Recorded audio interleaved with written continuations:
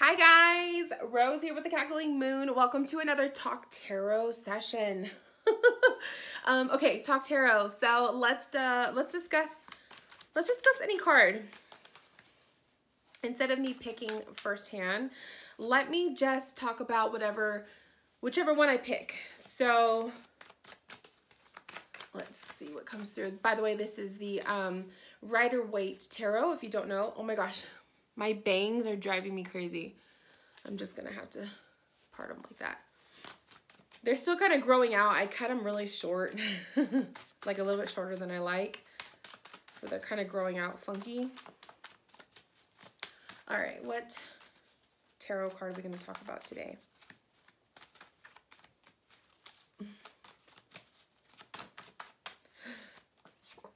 Ooh, okay. The Eight of Cups. So get yourself a journal, your tarot journal. Get your tarot journal, get your pen and paper. Let's discuss the Eight of Cups. Get cozy, get a cup of coffee, a tea, water, whatever. My water is somewhere around here. Okay, Eight of Cups. So automatically just looking at the Eight of Cups, some keywords that are basic keywords from the tarot books. Eight of Cups is, to me, it's retreat, okay? It's retreat, it's walking away from, sometimes it's you can look at it as an escape, okay? Walking away from something that no longer serves you, walking away from an emotional attachment. So trying to detach yourselves from an otherwise emotional attachment. The Eight of Cups can also be like physically detaching yourself from a substance, okay? So we could look at this as if somebody is struggling with substance abuse of some sort, like alcoholism or eating disorders or eating habits or emotional detachments to a toxic relationship. A lot of times this could be walking away from that, making the decision to move on, okay? This could also be the initial decision to take the journey, okay? The decision to take the spiritual journey, to look inward, deep introspection, right? We're going to look deep inside of ourselves because we are identifying a more, maybe like something that is, it could be like something that's touchy, something that is toxic. When there's something toxic going on around us or about us, we're not always prone to wanting to talk about it, right? Sometimes we want to kind of push it under the rug, or we want to not deal. And the Eight of Cups is almost like you're making the decision to actually face the issues. I think I'm sitting on my slipper. I was like, what is that? Okay. So you're making the decision to actually talk about it or discuss it or actually acknowledge it. So if you're one of those people that you push things under the rug, Eight of Cups can maybe be an Eight of Cups in reverse. You're not ready to face it. You're more like going the escape route. I don't want to talk about it right now. I'll talk about it later kind of thing. Okay, so let's look at this card in terms of self, right? So if you pull this card and you're reading for yourself, or let's say you're reading for a client and you're pulling about them and you pull this card, you could pretty much say that this is showing that you are going through a moment of journey, okay? That you are either about to embark on the journey of looking inward, or you are hitting on almost going on the journey, okay? This is the need to look deep within. This is an emotional, more of like an emotional response to something that you've been going through. Notice how the cups are all aligned perfectly on top, like perfectly in the front. The figure is in the back walking away from it.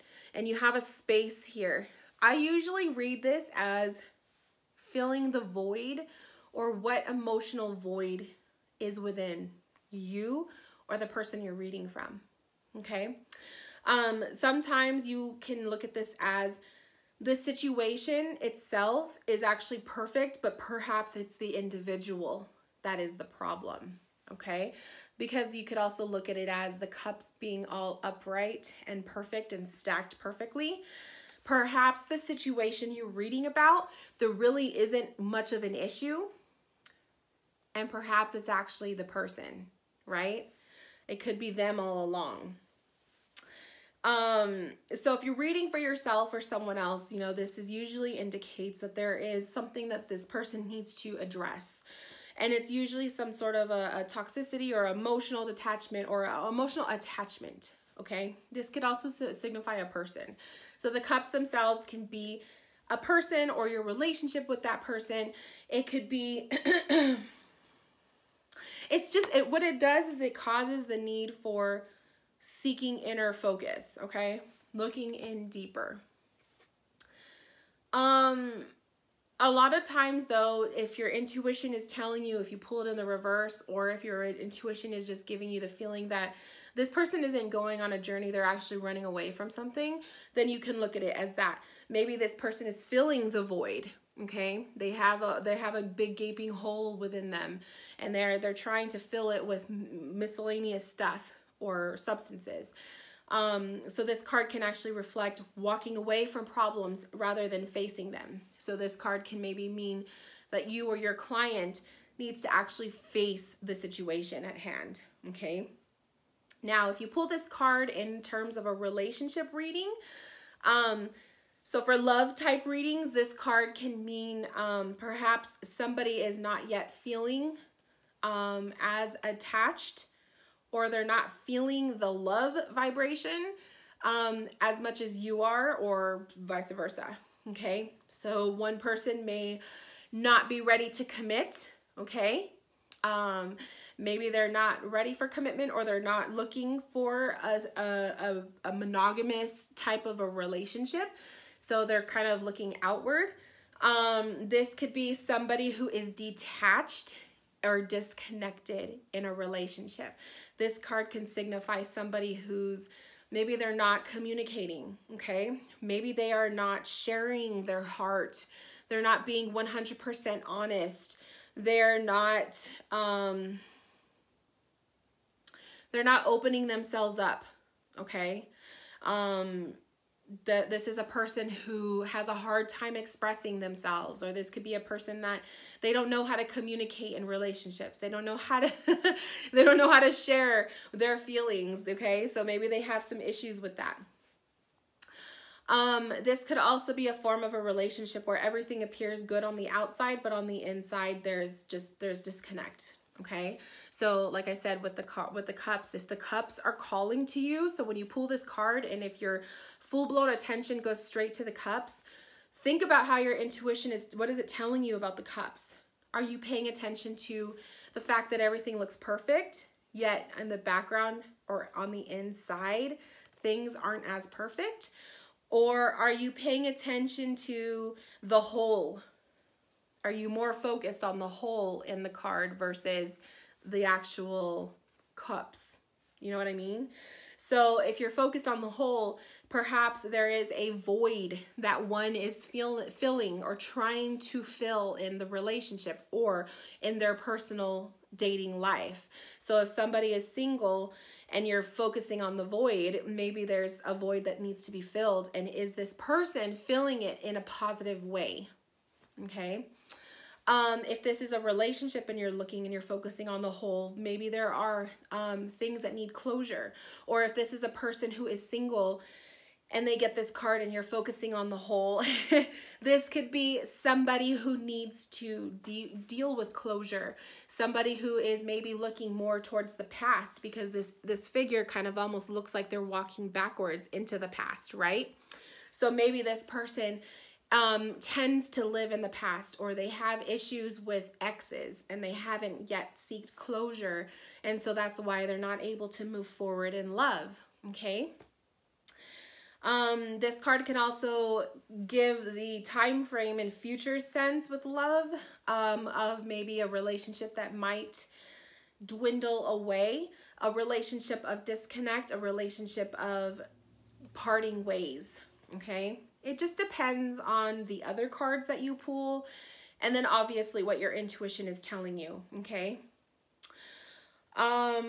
Now, if we're looking at this in terms of not relationships, in terms of money or career, this could be somebody who is soon or already pondering the idea of moving on from their current job status. So somebody who's looking for work. This could be somebody who's already left work and they didn't have anything piled up, you know, like there wasn't a cushion to fall on, so they left their job and now they're kind of looking they're looking for work and they haven't found anything. This card could reflect that, you know, things aren't as bad in the workplace. Of course, this would be like an intuitive feeling if you have that feeling, but I'm just gonna put it out there. I like to put like a bunch of different scenarios. So if your intuition is telling you, you're looking at the cups part and you're like, you know what, things don't look that bad, but you're the one that's disconnected. Maybe you need to be more of a team player. You could read it that way too. In terms of money, it could be your heart isn't in it. So if it's a situation of should I keep going forward with this line of work or not, it could be maybe your heart's not in it. You're walking away from something that you were once passionate about, but no longer. Maybe it just doesn't fulfill you. That kind of thing. So you could read it in, you know, in that sense. If you're reading like future tense of what's coming with money and you were to pull this card, I would kind of look at it as, keep looking, keep looking. Maybe the current job that you're in isn't quite the right fit and you're going to be looking elsewhere. Maybe money isn't going to be as tight. So money isn't going to be as abundant. So you might want to think about adding a little bit extra in the savings account just in case. So you could look at it as that. This could also, okay, so Spirit just said study. So you could also look at this as moving away, going away to study, to adapt, to evolve, not adapt, to evolve your studies, to evolve your experience level. So maybe this card would pop up for somebody who should be looking towards taking a class or doing some sort of certification course to better themselves for a job opportunity that they want to obtain or for the present job that they're in order to advance. Okay, so let's look at this in terms of spirituality. So spiritually speaking, this card would automatically tell me that you are not connected spiritually or that you are looking for something else that is more fulfilling to you. So if someone were to come to me for a spiritual reading and I pulled this one, I would definitely say you are searching for the meaning to life. You're searching for your soul purpose. You are searching for who is God to you? How do you express your belief system? You know, this is somebody who is on a soul searching basis. I would basically say your present faith or your present form of